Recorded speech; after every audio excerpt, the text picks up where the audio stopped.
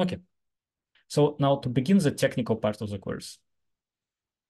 For us, in control theory, the first question will be to understand the things we want to control. Okay, control theory is about controlling something. First, we need to understand what we can control, right? So, for example, if we want to discuss an autonomous car, we need to understand how we discuss this car, right? Before we can say how to control it, we need to understand how we describe it, okay? And this is crucial, and you will see in matter of 3 lectures, you'll see exactly why it is crucial. All right, but for now, you can trust me.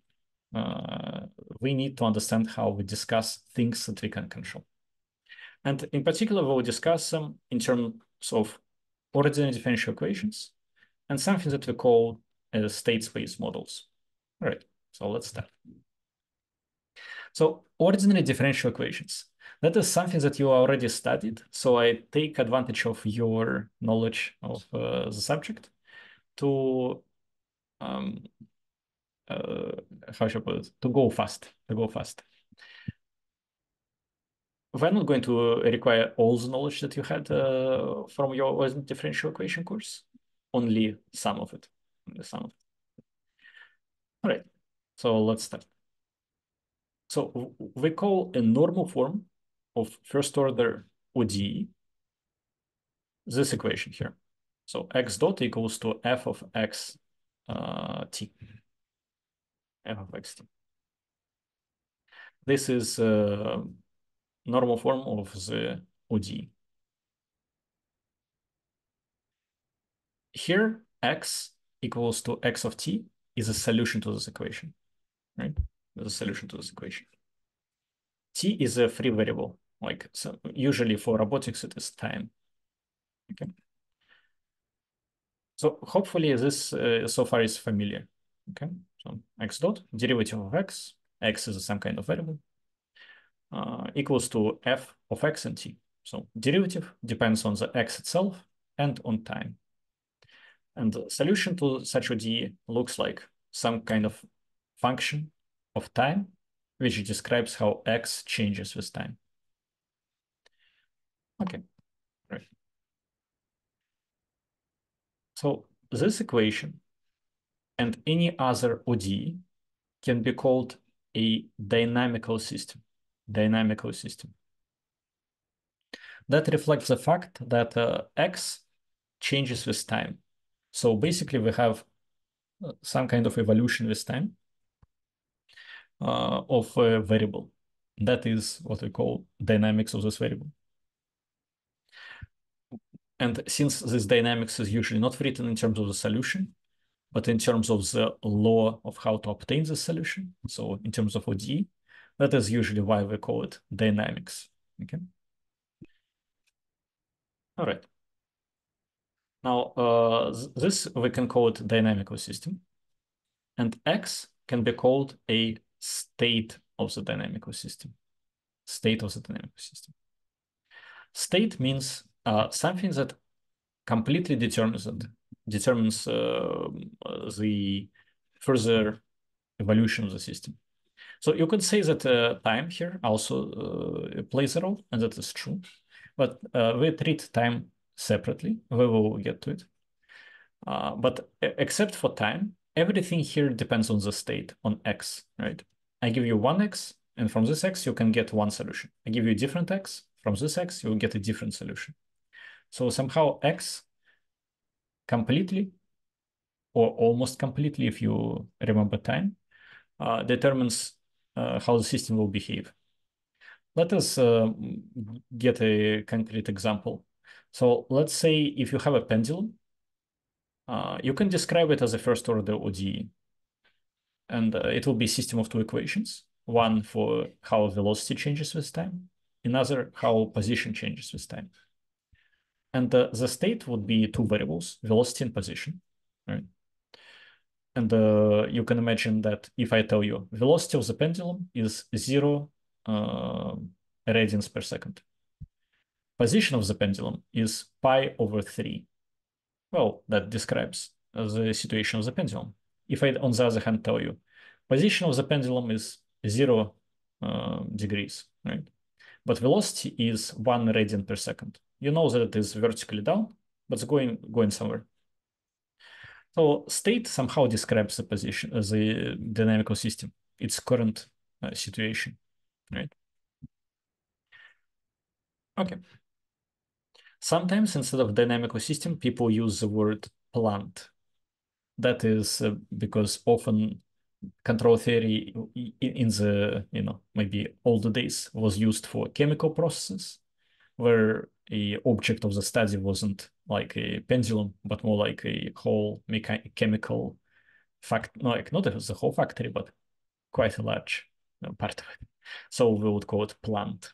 That is somehow old terminology that people were using. So sometimes I can use plant to mean dynamical system, which is the same as ODE. Okay, so that is terminology. So here's an example. First order system, x dot equals to minus x 3x cubed minus 7. All right.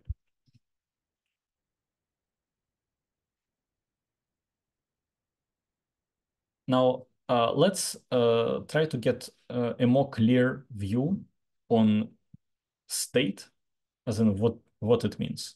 What does this word means? State of a dynamical system uh, is a minimal set of variables that describe the system. Minimal set of variables. Right? That is the one of the ways to define state.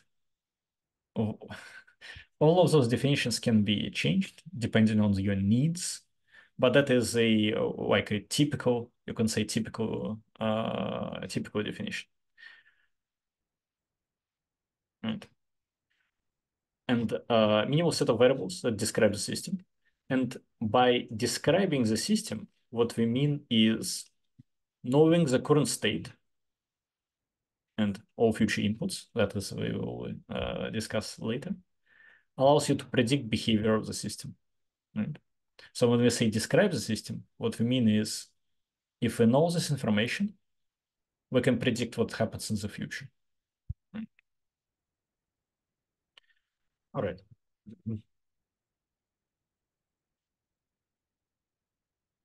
The idea of minimal set is the part that can change depending on your application. Sometimes we don't use minimal sets. All right, let's see examples. For a spring damper system, and you remember spring damper is this thing where you have a mass. Let me even draw it like this. You have a mass. The mass is connected to a spring. Sorry for the cartoon of the spring. And to a damper, which we can draw like this. That is the spring damper system. Spring produces force proportional to the deformation. Damper produces the force proportional to the velocity of the motion. Okay. So for the spring damper system, the state would include position and velocity of the mass. Right?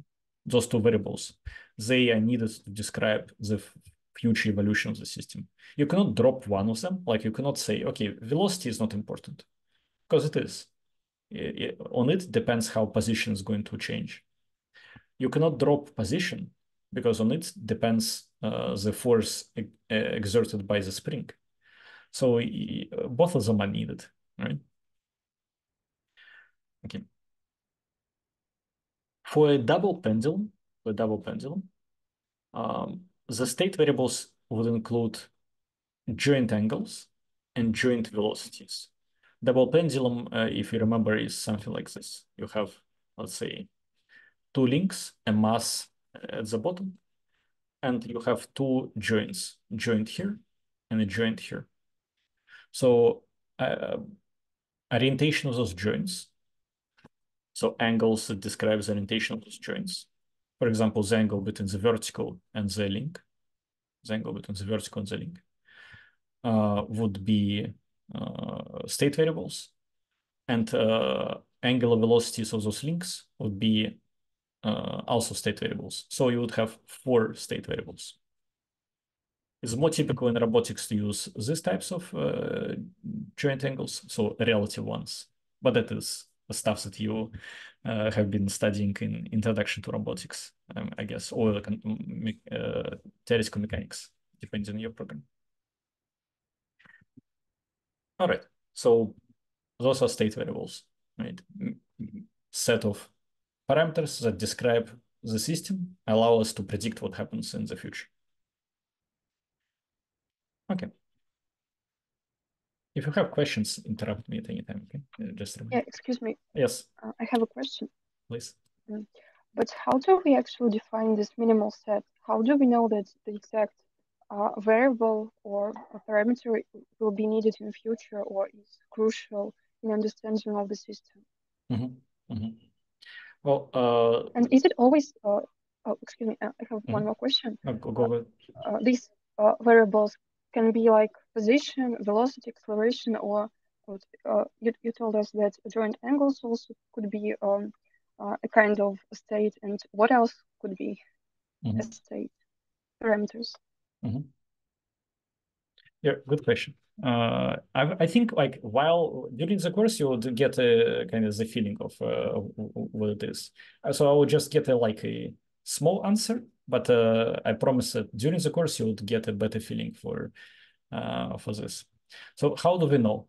Well, this is actually in a sense this is a separate field of study almost, how to create models.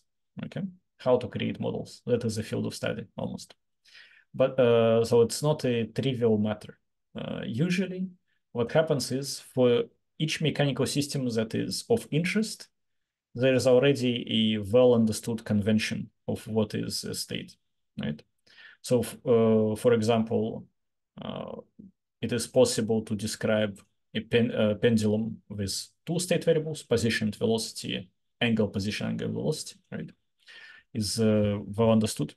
For a car, you can use sometimes what they call a bicycle model, which means you have a position of the car, you have angle angular velocity of the car.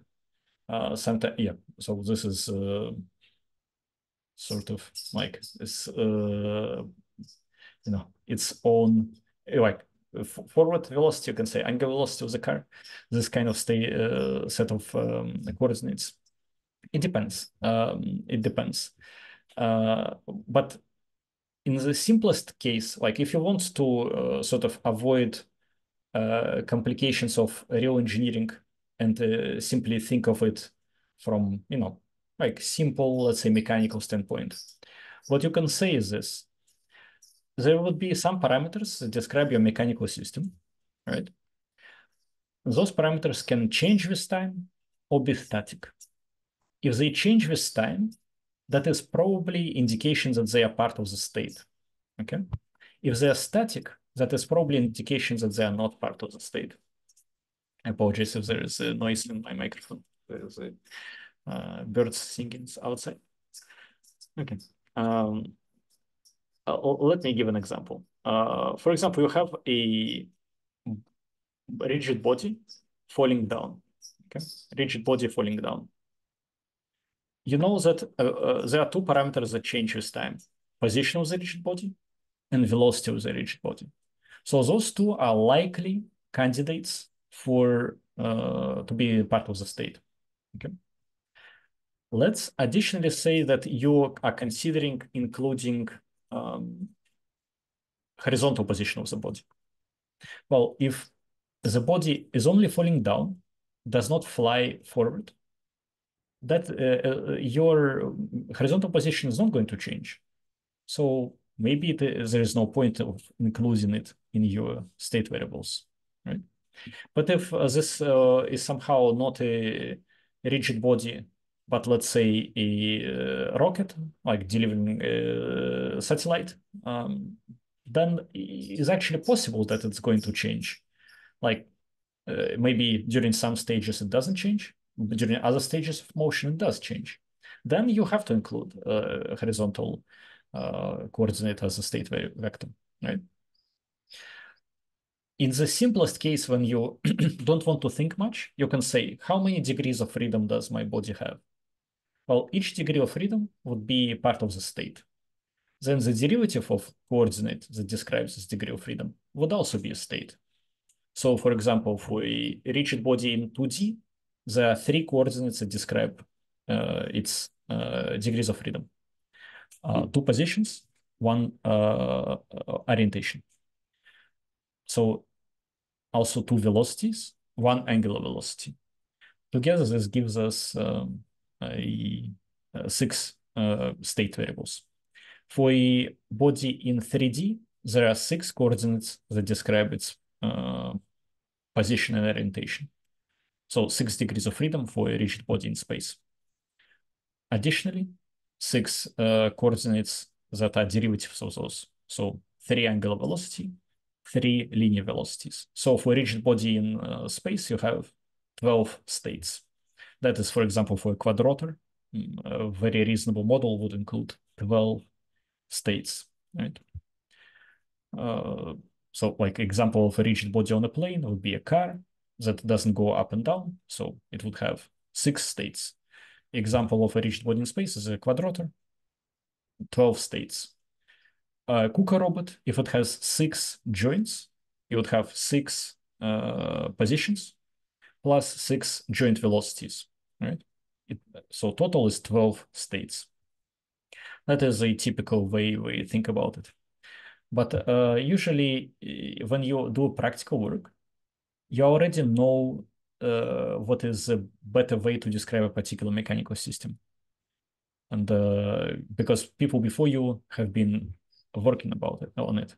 So usually it is not a big concern in the beginning, is what I'm trying to say. So yeah, I hope I give you some answer. Yes, thank you. That makes sense. And about your second question, what can also be states? For example, for a motor, the states usually include orientation of the motor shaft, velocity of the motor shaft, and current in the motor windings. So one of the states is the current of the motor. DC motor would usually have 3 states, 2 of them position orientation, one of them is current in the windings. And if you want to describe a, what do you call it, brushless motor, the types that they use right now in drones and quadruped robots, then it would have 3 windings. So it would make sense to describe it with 3 currents and 1 position, one orientation, 1 angular velocity. So you include currents in your state variables. That's also possible. Okay. Okay, thank you. No, thank you for the question. That's nice. Okay. By the way, if my audio becomes bad because the noise is from outside or something, let me know. I would push the mic closer or something like this. So just let me know in advance so I can try to fix it. Okay. All right. Now we saw first order ODEs. Obviously, ODEs don't have to be first order. So for example, they can be second order, third order, nth order. Here's an example of the nth order ODE described like this. So here we have y to the power, nth derivative of y, right? As a function of n minus 1 derivative of y, n minus 2, etc., up to the first derivative, 0 derivative, and time. Okay. Here, as before, y equal to y of t is a solution of the equation. This is also a dynamical system. And here, the state of the system, we can describe it in various ways, but the classical, most widely used default approach is to describe it like this. The state of the system is y, y dot, y double dot, y triple dot, all the way to y n minus 1 dot. So everything that is here becomes the state of the system, whereas this guy is not the state of the system, right? But all of those are.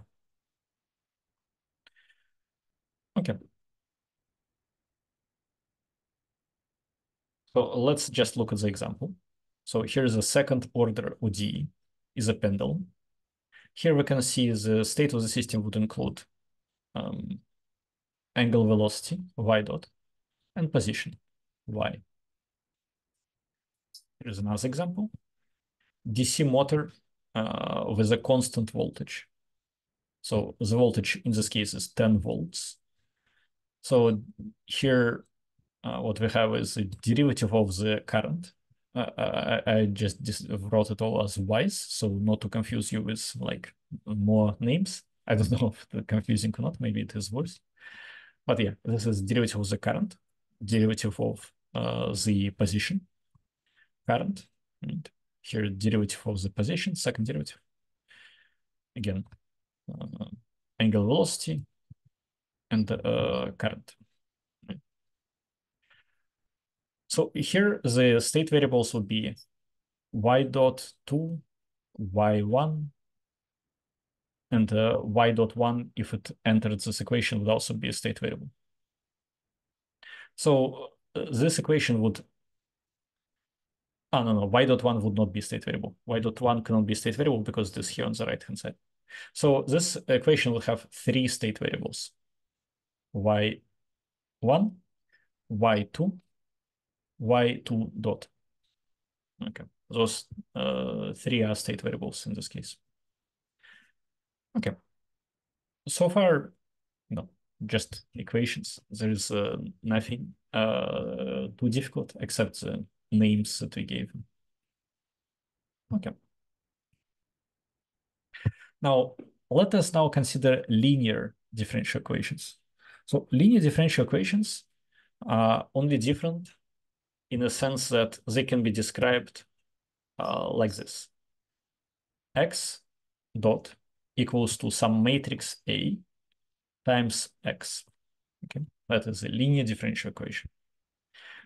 Let us just look at the examples. I think it will be clear. So here's a system of two equations. That is a ODE, right?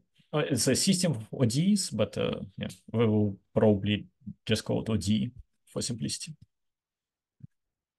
So x1 is equal to coefficient times x1 plus coefficient times x2. x2 dot is equal to coefficient times x1 plus minus coefficient times x2. Right? That is how all linear ODEs look like. It's derivative of some variable equals to any possible combination of all available variables times coefficients. Okay. And there cannot be anything else. So you cannot have a cosine here or square or anything like that. It is always linear. This sounds very restrictive. And it is. It is very restrictive. But because of this restrictiveness, it is possible to do work with those equations, which is almost impossible with nonlinear systems. So systems of this type are one of the key aspects of control theory. So we will have to devote a big portion of the course to systems which would be linear. Well, there will be a little bit more to it than equation 7, but you will see some, right? For now, I just want to stress that this is extremely important. Now, as equation 6 suggests, we can write it in a matrix form. In the matrix form, it would look like x1, x2, x3 dot equals to some matrix times x1, x2, x3. You can see this is very, very clean, right? You have a matrix, you have vectors, like on the left, vectors with a dot, on the right, just vectors, right? So very easy to look at. It might not be as sort of reminiscent of high school as equation 7. Equation 7 kind of feels like something you can grasp, you know. Equation 8 is slightly more abstract, but very clean, like variables and numbers are not mixed together, so it looks nice. Okay. Good. Now, linear equations don't have to be first order. We can have nth order linear equations too. The way they would look is something like this. You would have coefficient in front of the higher derivative, then coefficient in front of the next derivative, then the next, and the next. So you have coefficient in front of the second derivative, in front of the first, in front of the zero derivative, equal to zero. Okay, that's it. It looks complicated, but that is all there is to it. It's just a coefficient times the derivative, plus coefficient times the derivative, and so on. Here are examples. 12 times y triple dot minus 3 times y double dot plus 5.5 times y dot plus 2 times y equal to 0. As you notice, since it is 0 on the right-hand side, it is called homogeneous equations. Okay, homogeneous. We will soon see the importance of this idea of homogeneous versus not homogeneous. But yeah, those examples are all homogeneous equations. The last example, 2y dot minus 2y, 5y double dot minus 2y dot plus 10y equals to 0. Okay, simple enough. Now, all of this was just a review of how we can write dynamical systems.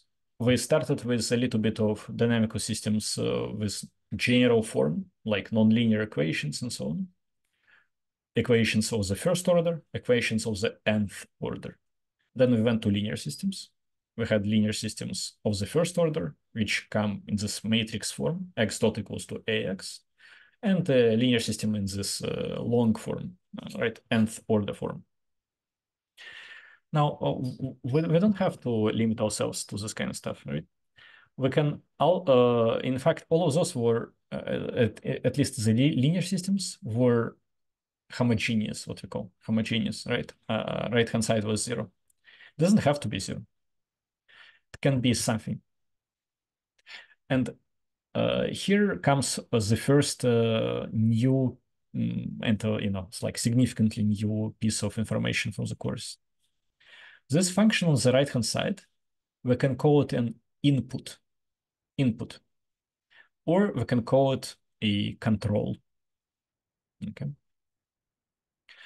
So u of t is just a function of time in a sense, but we can treat it as, for example, control input. Here I combined both words, right? What is a control input? Well, for example, it is a voltage that drives a motor. Or it can be motor torque that drives your robot arm.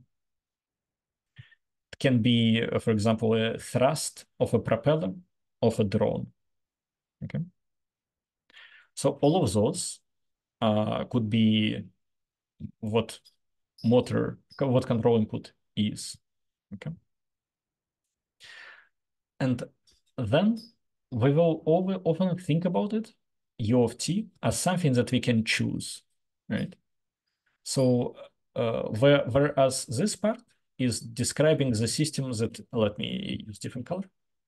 This part describes the system that was given to us, like a drone, autonomous car, robot arm. We cannot choose it. Particular values of y depends on where on the position of the mechanism right now. So again, we cannot really do anything about it. It is given. What we can do is to choose the right-hand side, so this non-homogeneous part, this control input, as I call it, in such a way that the evolution of the system will follow the desired trajectory. So, for example, the drone will successfully land, right? That is, for example, what we could try to do. And you can see now this is a slight difference between this course already and the differential equation course. In differential equations, you probably did not think about how you can choose the right-hand side. So the solution will be something that you want. Here, this is exactly what we're going to do. So is a big part of what differentiate us from mathematical course. Okay. But that is not the only way you can be interpreted. It also can mean external forces acting in your system. Okay, can be external forces. Okay, like wind that acts on your drone. It's possible. You can interpret it this way. Yeah. Sometimes instead of u, we would want to substitute something else, like let's say a sine or a step function. Step function is a function that is 0 before you start and then it jumps to 1 instantaneously. There's a called step function. So yeah, you can substitute something else, and then you can study how the solution behaves. This is again slightly different from what you did in control theory, in differential equations, but not so different. In differential equations, you probably studied how the solution of the equation depends on a particular solution, right? When you have a sign, for example, in the right-hand side of your ODE, you did probably try to solve it with non-zero right-hand side, and you notice that the solution is different. That is part of what we want to do here too. The goal for us is to understand what would happen if such input is given, right? How the system will behave, how the drone will behave if the gust of wind blows it back and forth like a sine wave. I understand this sounds a little bit silly when you call a wind a sine wave, but if you had the signals, like course on signals or something like this, you would probably learn about Fourier transformation, which ultimately tells you that almost any signal can be represented as a sum of sinusoids. So this is a very common idea that a real complicated signal is just a sum of very small, very simple signals. So studying how your drone behaves when you put a sine wave disturbance on it makes perfect sense. It is not a waste of time. It helps you understand how it's going to behave in real life. So that is another possibility. So this input u would play a lot of different roles for us. But the primary role would be control input. It is something that we can choose to control the system. If you have any questions, you can ask. But as usual, anytime, interrupt me anytime. So the input that we are giving to the function to the machine is described by this u of t. Yeah, that is how we are going to describe our control as some kind of u of t. This is slightly misleading, I think, because when I say u of t, you would assume we would actually write, let's say, a code that says 5 times t to the power 2, for example, right? Like give me some kind of a function of time. Whereas in actuality, it is a little bit more complicated. U of t becomes u of x, which is a function of time, and so on. So it's more complicated than that. Yeah, but yeah, uses u of t is our control. You will soon see like particular examples how it works.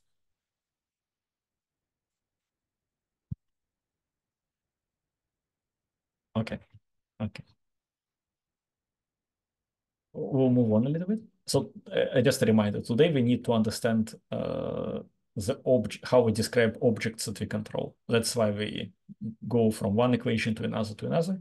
We need all of this. So next time we can study the first kind of like property of things that we control. But first, the objects themselves, the models, what we call it, the models. All right. So here are some examples of ODEs with the input. So here, for example, linear ODE with two states, y1, y2. And you can see here is a control input, u. Here's another one. We have x1, x2, x3 dot times equal to a matrix times the state plus this vector times u. Notice that those two equations, 13 and 14, are almost identical in a sense. In both cases, the first equation contains u. Here, x1 is equal to this times this, right? Let me make it more clear. Just 1 second. x1 here is equal to this times this, right? Plus this times this. So u enters the first equation. Other equations would not have u because x2 is equal to, for example, this times this, okay, plus 0. So those two are very similar. What I want to say with this is you can do with it same as you do with the state. You can put it out of the like separate it from numbers, right? And then in front of it, if u is a scalar, in front of it you would have this vector. If u was a vector, in front of it you would have a matrix, right? So just as before we did it with equations of this type, right? We saw that this is a perfectly reasonable linear system of equations. Now we extend it to include u, right? It's another part of this equation. Okay, let's see if we have a general form. Yeah, and the general form of what we wrote on the last slide would look like this. So this x dot equals to ax plus bu, right? B would be a matrix if u is a vector. If u is a scalar, then B has one column. So make a vector you can, if you want, a matrix, but convention always writes it like this.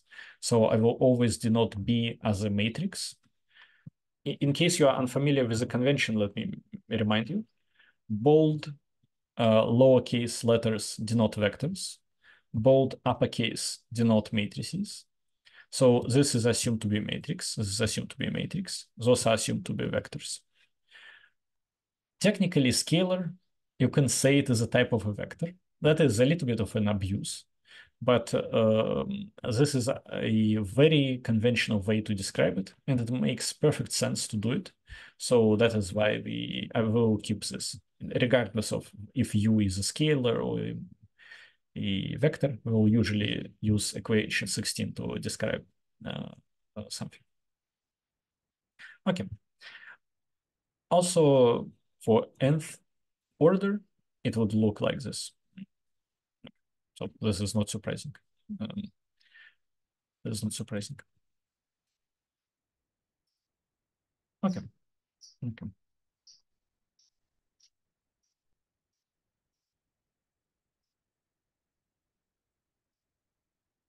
Now, not only inputs are possible for ODE, but also outputs. An output is what is an output depends absolutely on what you're trying to do, right? So it is not something like what is an output is not determined by the nature or some kind of physical law. It is up to you. Basically, it is up to the engineering tasks you're trying to solve. But for example, typical output is what we measure. So if you have a sensor that measures something, that would be an output. So for example, for a drone that tries to land, if it measures the distance to the ground, that distance could be an output. For your car, if you have a GPS, your GPS coordinates can be an output, right? For KUKA robot, if it measures all positions and all velocities, all of those could be output, right? Now, so, position, orientation, angular velocity, etc. All of those can be outputs. Sometimes we say that output is what we care about. So not necessarily what we measure, but what we want to do something about. So for example, let's say we have position of the drone, okay, quadroton. But let's say we do not measure it, like we don't have a GPS. It is inside the room. We don't measure position of the drone, but we care about it. So we say this is the output, and we somehow want the output to be equal to 0, 0. So to land it in the position 0, 0. That is another possibility. So output is not a physical substance. It is what you decide it to be. Output is often denoted as Y, whereas the state is often denoted as X. You notice that through the whole lecture, I used both of those variables. You will soon see why my particular choice of variables is like that. So just suspend your disbelief for a couple slides, you would see it.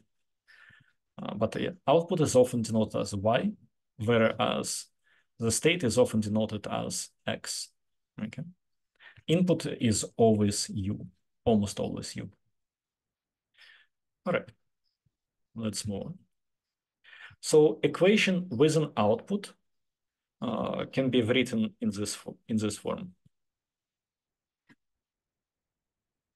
What do we have here? Well, what we have is, let me use different color. So our x dot, it depends linearly on x. So this is a state times A. By the way, A we often call a state matrix. We call it state matrix. Very easy to memorize because, X is a state, this is a state matrix. Okay.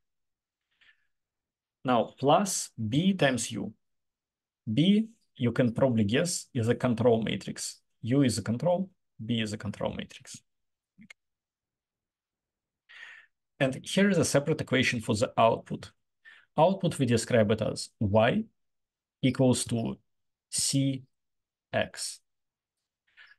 Well, C depends on what it is. If it is a measurement, we call C a measurement matrix.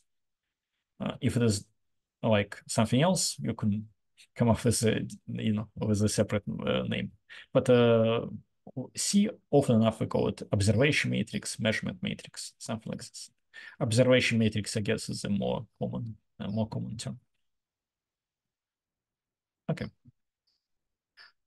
So this is a form, equation 17, that we're going to use throughout the whole course. We're going to see systems of this type. Almost everything will be discussed in this form. Almost, not everything, but almost. Okay. Yeah. Sometimes U and Y can be scalars. Okay. Sometimes they are scalars. If so, then you can hope to be able to represent system 17 as a one ODE with a large number of derivatives, one linear ODE. It's not necessarily always possible exactly like that. It's how should I put it? That is not such an easy task, but yeah. But sometimes it works quite easily. Yeah. So you can transform it into a single ODE, and a result would be like this. Okay. So here, what you notice first is here's your U, which is supposed to be a scalar, so everything is fine. But notice here's your Y. So Y is supposed to be output, but here it just the variable of your differential equation. And that is, in a sense, the trick.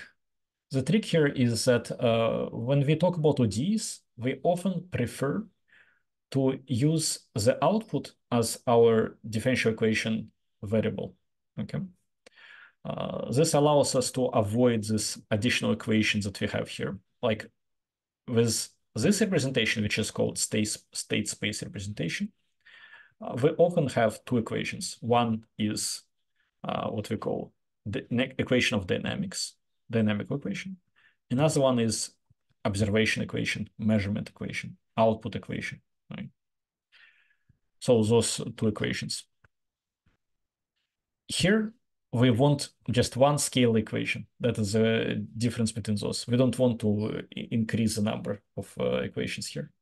So we do it by using y, as our ODE variable. This is not completely trivial how to do it, but you know, at least for some equations, it is possible to do it. Right? Okay, for some choices of you could y, you can say it is possible to do it. Okay, okay. And this is the reason why I was using differently y and x. X, you usually use it to represent the state, right? Without saying anything about the output. Whereas y, you usually mean to represent output, which also happen to be the state. Like in this case, for example, the state would be a combination of y dot, y double dot, and so on. Like each variable, and except the highest derivative would be the state, right? So that is slight difference between those two. Any questions here? In the last equation 18, what Mhm. is output? Y. So y is out. Y is output, Equation. and everything else is the state. No, the state the state. So let me just write here. State this equation would be y. Oh, let me. How do I write it? I hope this is understandable. This is what I wrote, like dot y. This is like y dot. Okay. Oh, I think more understandable would be dy dt. This is more understandable. Then dy squared d squared y. This is the way to write it. dt squared. And you do it. You do it for all states you have, like second derivative, third derivative, right? Fourth derivative, and so on. So, apologies if this is still not very intelligible. Let me see if like this maybe it would be easier to do. Yeah. So the state is all of those, you know, all of those would be the state, except for the highest order derivative. Why is there the state? Well, one way I can say it is solution of the ODE would depend on what values they have currently. Without it, you would not be able to predict how D is going to behave, even if you knew how U is going to behave. Another option, how I can explain the same exact thing, is to say, remember Cauchy problem. If you studied, you definitely did in differential equations, the Cauchy problem tells you have to know initial conditions to solve equation forward. Well, what are initial conditions in Cauchy problem? Well, that is what the state is. Okay. Initial conditions of the Cauchy problem is the initial value of the state. Okay. Of course, you can have multiple ways to choose the state. For example, if you decide, okay, I don't like this, instead what I want is a state that will look like this, 2 times dy dt. That's perfectly fine. Nothing actually changes there. There is more than one way to choose a state. I'm just giving you a conventional, simple way to choose it. Right? And I don't want to give you like too much abstract information right now. Eventually, we will see more about how different ways to choose a state differ from each other and so on. So we will get to there. For now, I'm just giving you an example. Like here the state is x, here the state is y, in all its derivatives. So zero derivative, first derivative, second, third, n minus one. Okay. Did I explain? Yes, but what is here output? Y is also an output. So while Y is both part of the state and the output. Okay. Yeah, no, it's a good observation. Is somehow like the whole point of this equation 18 is that we combine output with the solution to the equation. So while no, thank you. That is a good thing to explain. Equation.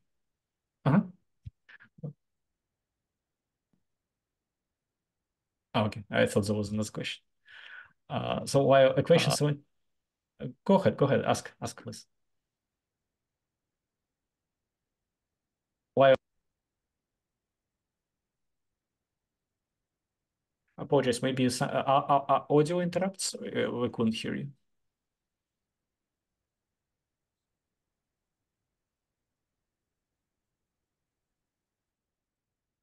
All right. And now, is it better?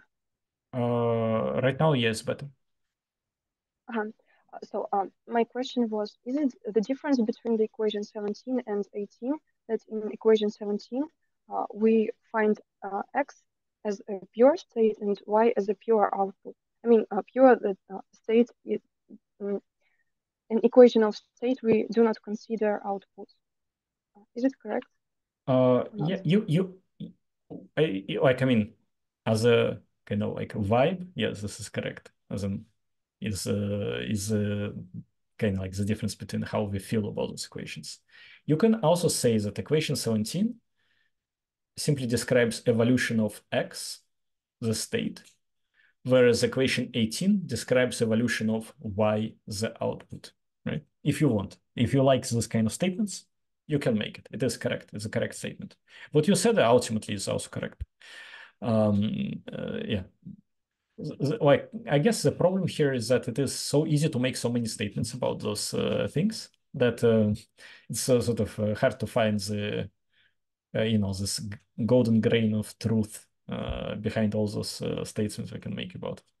So don't worry. If this sounds a little bit abstract or kind of like too vague, it will soon become clear when we start to use those equations. So please don't worry. Okay. Yeah. All right. Let me. I think we're almost out of time, so I'll just try to go a little bit faster. We don't have to go through all 24 slides. Here's just a few that we need to go through. Right, so here's just a little bit more terminology. We will mostly, as I said, focus on this type of systems and this type of systems. Right? If u and y are both scalars, we call it single input, single output system. So we call it seesaw, single input, single output. If they are vectors, we call it multi-input, multi-output, so MIMO, right? The difference between those two is that some methods work for seesaw systems. Some methods you have to, sweat to make them work for MIMO systems. So quite often we would see things that work really well for this and are very illustrative, but they're not easily extended to MIMO. Whereas sometimes we would see methods that don't care. So that is important detail to keep in mind for further discussions. Right? You don't have to memorize it. It will be clear from the context when we discuss it. Right. Now, this slide, we have to pay attention. That is like one slide that you would actually use on your practice. So I apologize a little bit short on time. I will try to explain it correctly. Then we can finish the lecture. So here is the equation, all right? Consider this equation. Y triple dot plus A2 y double dot plus A1 1 dot plus A0 y equals to u. As you noticed, I labeled A to have the same index as the number of derivatives, right? Also, you probably notice that there is no a in front of y triple dot because we can always divide by it, right? We can always divide by the highest constant. It will be 1. Okay. Now, what I can do is make the following substitution. x1 equals to y. x2 equals to y dot. x3 equals to y double dot. That probably reminds you very much about what we were talking about, the state of the equation. And yeah, they're related concepts. But for now, let me just make this substitution. And let me even mark it in different colors. Good.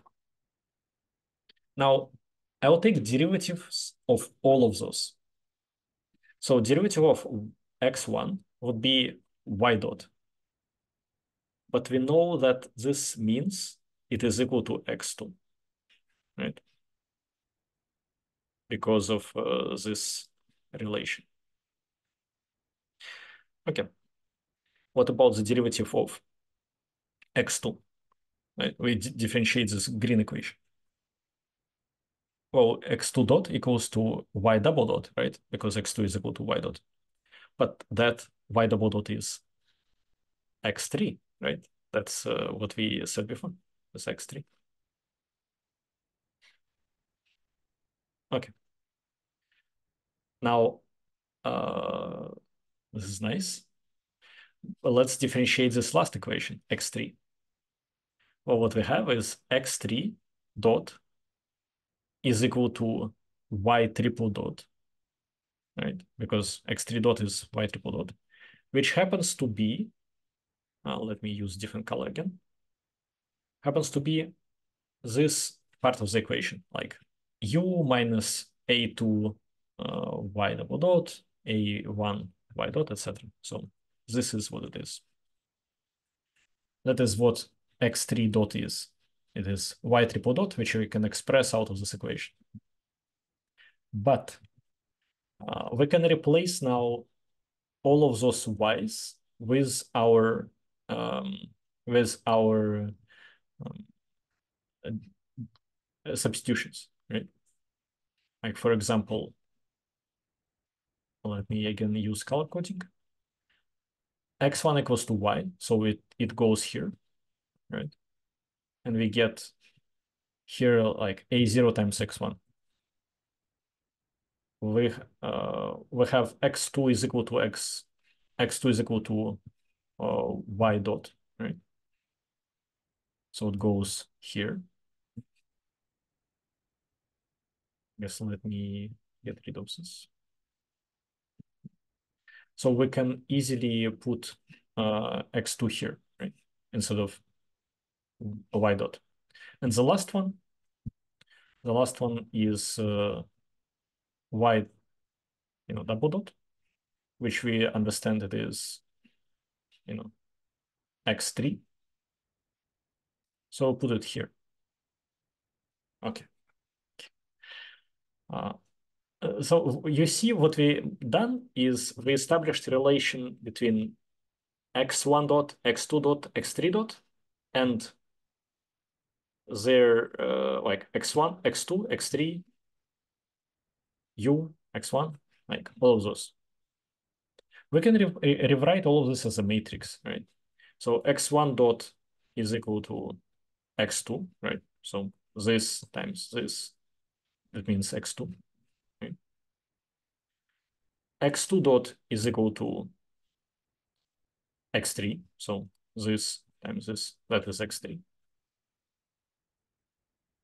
And x3 dot is equal to minus a0 x1 minus a1 x2 minus a2 x3 right? plus u. That's it. And that is how we can write equation in the form of ODE. So this was ODE, right? Rewrite it in the form of state space. So we said that we are going to use those two types of equation, ODE and state space. Here I showed you a process, how to go from ODE to state space. Okay. All right. So this is what you're going to practice on your first lab. It's very important because in practice, you almost always have models in the forms of ODE, which come from theoretical mechanics. Theoretical mechanics likes second order ODEs, and you would always get those from theoretical mechanics. You have to be able to transform them in the state space form. That is how you do it.